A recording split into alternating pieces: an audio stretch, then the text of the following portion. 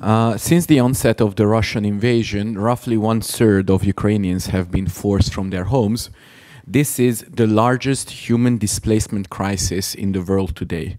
According to a new UNHCR estimate, more than 7 million people remain internally displaced within Ukraine, and more than 15 million people require immediate humanitarian assistance inside Ukraine.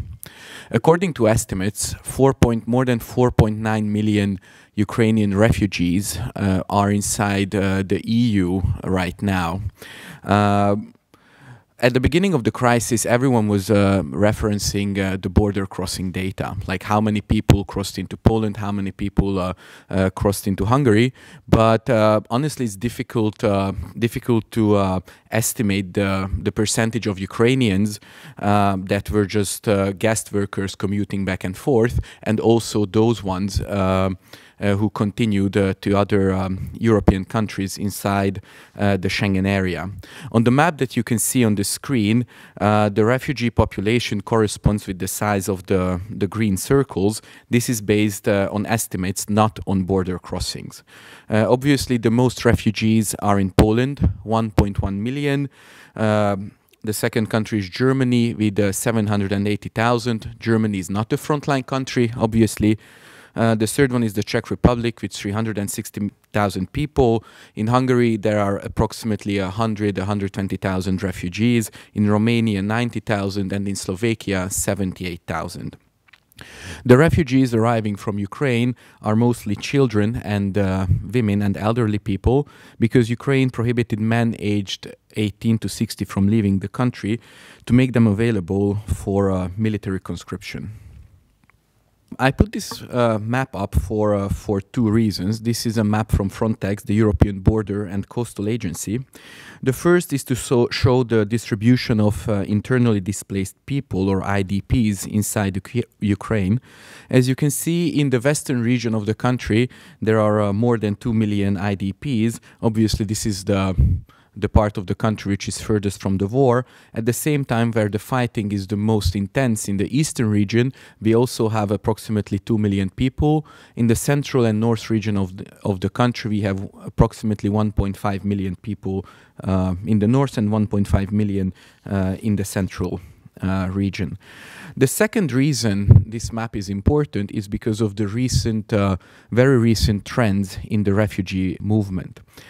During the first week of June, almost 18,000 more Ukrainians left the EU and returned to Ukraine, as opposed to those who left. And during the last week of May, this number was 40,000. So right now, there is more people returning to Ukraine than are leaving the country. This was also recently confirmed by the Ukrainian National Railways, that noted that the trains coming to Kiev from the western region to the country are usually 90–95% full, or were full at the end of May and at the beginning of June. Now I'm going to talk a bit about the EU's response to the crisis. The European response to the refugee crisis was swift and decisive. The EU triggered the Temporary Protection Directive on the 4th of March, which gives temporary protection for all people that has a legal residence in Ukraine, so not just citizens. They have a residence permit for the entire duration of the protection, access to employment, housing, social welfare, medical treatment, education, but they don't have to go through the lengthy asylum process of European countries. The directive postulates that even though the Ukrainians entering the bloc can choose where they register for the Temporary Protection Directive, but once they registered in one specific country, then they have to stay in that country, and they can only receive the benefits in that specific country. At the beginning of June, approximately 3.2 million Ukrainians have registered for the temporary protection schemes of the 27 European countries. Now moving on to Hungary specifically. It is very important to note that refugees are not only crossing directly from Ukraine, but also a significant number of people crossed into Hungary from Romania. Since the start of the invasion, 1.2 million Ukrainian citizens and legal residents crossed into Hungary from Ukraine and from Romania. But most of these people didn't choose to stay in this country. As of last week, only 24,000 claims were submitted to the Hungarian authorities for temporary protection. The actual number of Ukrainian refugees in Hungary is higher, though. According to government estimates, it should be between 100,000 and 140,000 people at the end of May. I have to stress again that since Hungary doesn't have border controls with Austria, Slovakia, and Slovenia, it's difficult to estimate how many people actually leave the country after entering it from Ukraine and Romania.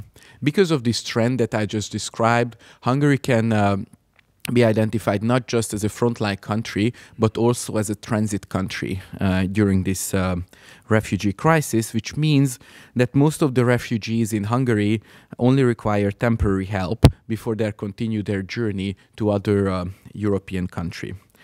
The cornerstone of the Hungarian government's response to the refugee crisis was that they distributed large amounts of funds among refugee NGOs, and they also took the role to coordinate their activities so that to maximize the efficiency of these resources and to avoid duplications of the efforts of NGOs. On the map that you can see on the screen, this is the Hungarian-Ukrainian border. We have 5 border crossings, which now are operating 24/7. At the border, the Ukrainian refugees have 24/7 access to medical care in temporary facilities. These facilities are equipped by mobile pharmacies to provide medicine for chronic diseases. The bulk of the medicine comes from the National Healthcare Reserve, which is Hungary's strategic stockpile of medical supplies. With the refugee flow significantly abating, these facilities set up at the border, also the temporary shelters right now are mostly empty. Now I shortly would like to touch on a very specific issue relating to Hungary. Here you can see the ethnic map of Ukraine, and the very little orange spot on the western part is the country, is the Hungarian ethnic minorities. Here is another map enlarging the region. According to a 2017 estimate, there were around 150,000 ethnic Hungarians in the Transcarpathia region, the part of Ukraine which is enlarged on the map. Already in 2014, after the annexation of Crimea, there was a spike of Hungarian emigration. This, after the start of the war, turned into mass exodus. There are some Hungarian majority sub-county administrative units in the Transcarpathia region where up to 50% of the population left and moved into Hungary. While at the same time, thousands and thousands of Ukrainian IDPs are moving in to the region to flee the invasion and the war in the eastern part of the country. So this can be described as a huge demographic shift in the region that the region itself hasn't seen since the end of World War II. There is another issue that I would like to talk about. Since the start of the war, the European Union, and specifically Poland and Hungary, have been accused of applying racist double standards to the treatment of Middle Eastern and African refugees at the border. This has been widely publicized in the mainstream American press. These allegations, however, miss basic facts. It is true that Ukrainian nationals can cross into the EU much easier than African nationals, but this is only because of simple administrative reasons. Since 2017, Ukrainians with a valid biometric passport can enter and stay in the Schengen area for 90 days without visa, which significantly speeds up their admission as refugees into the EU. In contrast, nationals of third countries, when lacking a visa to the Schengen area, fleeing the invasion, they have to go through a registration process at the border, which usually includes an interview, national security screening, and the issuance of a temporary residence permit. The frustration of African students waiting at the EU border to be registered, watching Caucasian Ukrainians wave through without a delay is understandable, but it has nothing to do with racism. The above-mentioned extra mechanisms ensure the protection of the external borders of the EU, and they are indispensable even during a refugee crisis. These mechanisms, however, are also in place to protect third country nationals who are fleeing the conflict.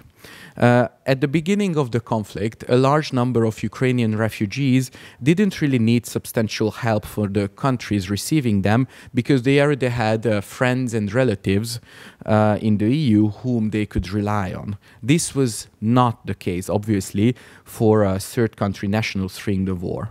Upon entering the Schengen area, they usually found themselves in a vacuum, and it was during these registration mechanisms that they learned about their options and could request a stay in the EU or ask for help to return home. During the first 10 days of the conflict, the EU countries scrambled to help evacuate 18,000 Indians, with Hungary alone assisting more than 6,000. Consequently, it's no surprise that the Indian Prime Minister thanked Budapest for its effort to help Indian nationals fleeing the war. Moreover, Hungary helped to accommodate Somali as well as Bangladeshi students, even offering them the chance to continue their studies at Hungarian universities. These actions are anything but racist. What are the challenges for the future? If the war continues up until the winter, it could trigger a second wave of refugees. First of all, Ukraine does not have enough natural gas or oil to last through the winter, and even if it did, the damage to the country's civilian infrastructure is significant. For example, in Kharkiv, 80% of windows on residential buildings were shattered because of the widespread use of cluster munitions by the Russian army. Cluster munitions detonate in the air and release a cluster of smaller bombs which fall incrementally over a wide area, potentially putting civilians at risk. Obviously, during the summer, broken windows are not a huge problem, but during the winter in the eastern part of Ukraine, especially if you don't have proper heating or no heating at all those people will have to find refuge either in the western part of the country or inside the European Union.